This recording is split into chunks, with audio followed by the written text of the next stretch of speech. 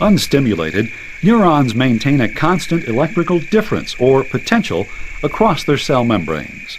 This potential, called resting potential, is always negative inside the cell and ranges from -40 to -90 millivolts. If a neuron is stimulated, the negative potential inside the neuron can be made either more or less negative depending on the stimulus. If potential is made sufficiently less negative, it reaches a level called threshold, and an action potential is triggered. During the action potential, the neuron suddenly becomes 20 to 50 millivolts positive inside.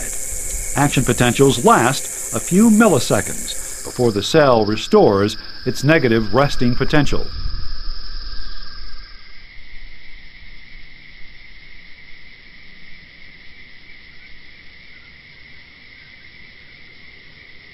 The cell membrane of a neuron encloses cytoplasm with various ions dissolved in it. The neuron itself is immersed in a salt solution, the extracellular fluid. The ions of the cytoplasm consist mainly of positively charged potassium ions and large negatively charged organic molecules, such as proteins. Outside the cell, the extracellular fluid contains mostly positively charged sodium ions and negatively charged chloride ions. Since charged particles cannot pass through the lipids that make up cell membranes, they must travel through channel proteins that extend through the membrane. In an unstimulated neuron, only potassium ions can cross the membrane, traveling through specific proteins called potassium channels. Although sodium channels are also present, in unstimulated neurons, they remain closed. Since only potassium ions can cross the membrane, and potassium ions are more concentrated inside the cell, they diffuse out of the cell, leaving the large negatively charged organic ions behind. As more and more positively charged potassium ions leave, the inside of the cell becomes increasingly negative. But since opposite charges attract, as potassium ions diffuse out, an electrical force develops that tends to pull them back inside. At some point, the diffusion of potassium ions out of the neuron due to concentration differences is balanced by the electrical attraction tending to pull them back inside. This is the point at which neurons reach resting potential. Reaching resting potential in this way does not require significant changes in the potassium concentration inside or outside the cell. Only about 1/10,000th of the potassium ions initially inside a neuron must leave to create a resting potential of -60 millivolts. But it is action potentials, not resting potentials, that carry information through a nervous system. What you will see and hear in this presentation is the development of myelin in the peripheral nervous system and the propagation of the action potential along a myelinated axon. This multimedia presentation will be most helpful if you already have a good understanding of the Schwann cell and the electrochemical process of the neuron, called the action potential. The Schwann cell forms a protective covering around the axon.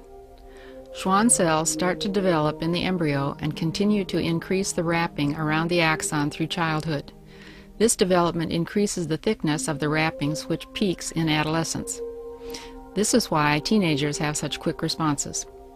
The Schwann cell contains the typical cell organelles and cell membrane structure. However, notice as the Schwann cell surrounds the axon that the nucleus and other organelles are squeezed to the outside wrapping of the cell. This outer wrapping of the Schwann cell is called the neurolemma. The inner lining is made up of layers upon layers of cell membrane. This inner wrapping is called the myelin sheath. You will recall that the cell membrane, called the fluid mosaic model, is made up of a bilayer of lipids integrated with proteins. The thicker the myelin, in other words, the more layers of cell membrane making up the myelin, the more advantageous it is to the axon. One advantage is the regeneration of severed axons. Another advantage is an increase in the speed of the propagation of the action potential along the axon.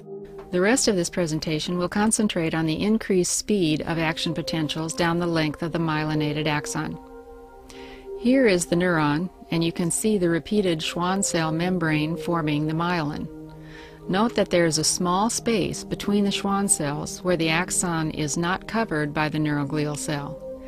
These spaces are called nodes of Rambier. From what you already know, action potentials occur at the axon hillock and continue to be repeated away from the cell body, much like dominoes falling one after another. An action potential starts on a polarized membrane, which is -70. A stimulus causes the sodium gates to open slightly, and sodium starts to trickle into the cell. If the cell reaches -60 or threshold, the sodium gates open wide and sodium floods in, bringing the inside of the axon to +30. At this point, the sodium gates close and potassium gates open. Potassium starts to pour out of the cell. This allows the neuron to become polarized again. Then the sodium-potassium pump starts to actively transport sodium out and potassium back into the neuron. First, we will look at the propagation of the action potential in the unmyelinated axon. Propagation is the repeating of action potentials down the axon. The action potential is repeated because as the sodium comes in, it diffuses to adjacent areas within the axon. As the sodium increases in this area, threshold is reached. Sodium gates open wide, sodium rushes in, causing depolarization and an action potential. As the sodium enters this area, it diffuses through the axoplasm and another action potential is created. This continues down the length of the axon. Now look at the myelinated axon. The same process applies to the myelinated axon. An action potential develops, and as the sodium comes in, it diffuses through the cytoplasm of the axon. It continues to diffuse through the portion of the axon wrapped in myelin. The increased sodium concentration reaches the node of Ranvier, increases the axoplasm to -60, and depolarization occurs. The sodium gates open wide, sodium floods in, and we have an action potential. Again, the sodiums diffuse through the axoplasm, reaching the next node. An action potential develops. The process is continued down the myelinated axon, passing from node to node. Compare the unmyelinated axon with the myelinated axon. You can see that action potential reached the end of the myelinated axon more rapidly than the unmyelinated axon. The speed of the propagation is faster going from node to node than action potentials that develop adjacent to the previous action potential.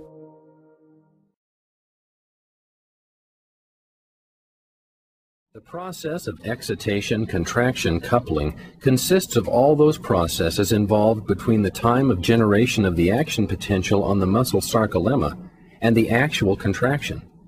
As the action potential reaches the neuromuscular junction, vesicles containing acetylcholine fuse with the membrane of the nerve terminal, and acetylcholine is released into the cleft. Acetylcholine molecules rapidly diffuse across the cleft and bind to the acetylcholine receptors. Binding of acetylcholine to receptors immediately opens ion channels, allowing sodium ions to rush into the muscle fiber and potassium ions to diffuse out. Acetylcholine is then split to acetate and choline by cholinesterase, resulting in inactivation and closure of the channel.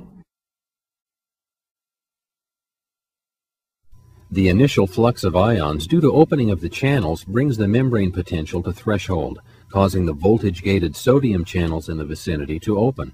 The resulting action potential is propagated over the entire surface of the muscle and also courses into the T-tubule system.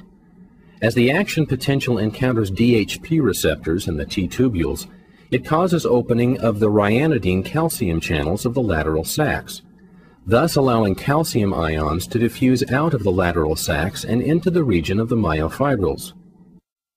Calcium then binds to troponin, resulting in movement of the tropomyosin-troponin complex away from myosin binding sites on actin. The contraction process continues as long as action potentials continue to reach the neuromuscular junction, thereby keeping the concentration of calcium elevated around the myofibrils. To end the contraction, calcium must be actively transferred by the calcium pump, calcium ATPase, back into the lumen of the lateral sacs. This pump utilizes ATP as a source of energy. This process reduces the concentration of calcium in the vicinity of the myofibrils, such that calcium dissociates from troponin. Tropomyosin again covers myosin-binding sites on actin, and the muscle relaxes.